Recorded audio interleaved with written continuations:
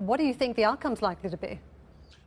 Look, this is a tough one. I think that there's a high level of scepticism about the polling numbers in Australia, purely because at the last federal election back in 2019, the polling numbers were indicating a decisive Labor victory, and yet the coalition government, the Morrison government, was re-elected.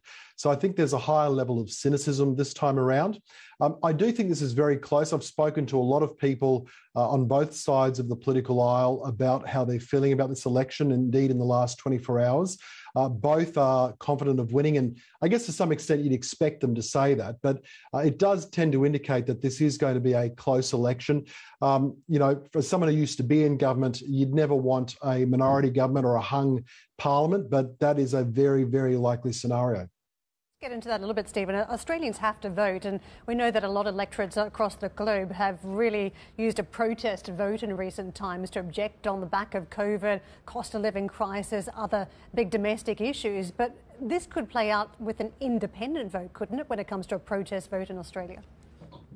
Yeah, certainly some of the early numbers tend to indicate that there is a higher than usual level of support for independence. And there's also a concerted campaign being driven by an organisation called Climate 200, which is putting significant campaign funds into a number of so-called teal independents that are running in some critical seats for the government. So there does seem to be a higher than usual level of support for independence at this election. And that's, again, just another indicator that a hung parliament is very likely.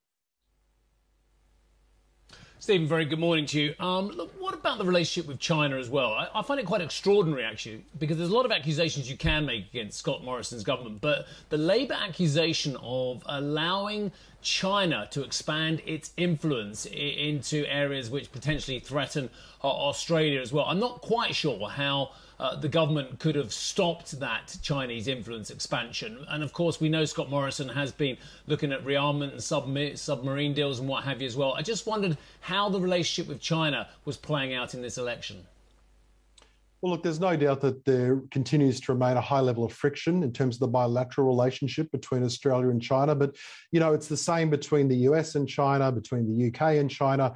There's a lot of friction on all of those fronts.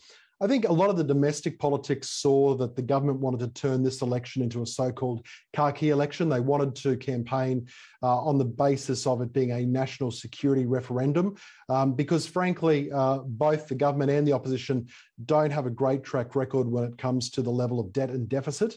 So it's hard to distinguish between the two positions. So hence the focus on national security. And that has meant that at times, I think some of the issues around China have been, you know, let's put it this way, a little disproportionately weighted. And that's, of course, causing some angst. But the fundamental question remains, as China continues to grow, as China continues to have more economic clout, and as China continues to demand a louder voice at the table of the international rules-based order, how does Australia, how does the UK, how does the US accommodate that, if indeed they accommodate it at all?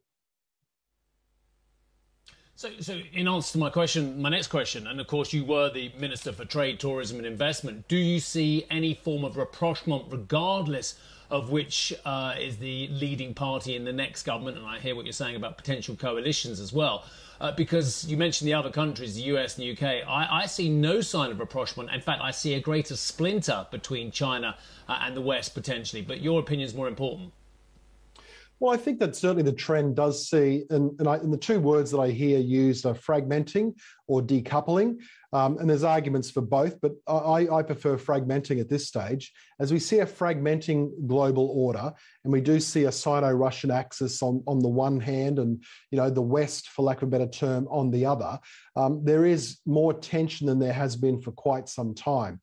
Certainly, if Labor was to be elected in Australia, that would provide a catalyst for there to be a reset of the relationship with China, not because there suddenly would be a change of policy in Australia, but because it would give the Chinese Communist Party an excuse, frankly, to be able to say, well, look, there's a new government in Australia. Let's see if we can improve what has been a relationship that's been very fraught.